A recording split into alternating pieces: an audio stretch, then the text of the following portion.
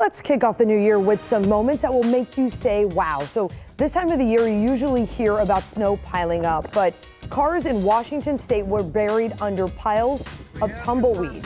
The interstate there was closed for hours Tuesday night because of the mess. State troopers shared the video of an abandoned car that crews had to dig out. They used the hashtag #TumbleGetIt. Bo Zimmer's with me right now. And Bo, you have to tell me more about this video you got today. Yeah, what do you do when your cell phone plops in the water of Tampa Bay off the seawall? Well, this kid's trying to figure it out. No. Yeah, he jumps right on in. You know, the iPhones, they're waterproof nowadays. Yeah. So you got to go in and get it. This kid had all of his phones, his text messages, all that good stuff. Gets it out, it still works.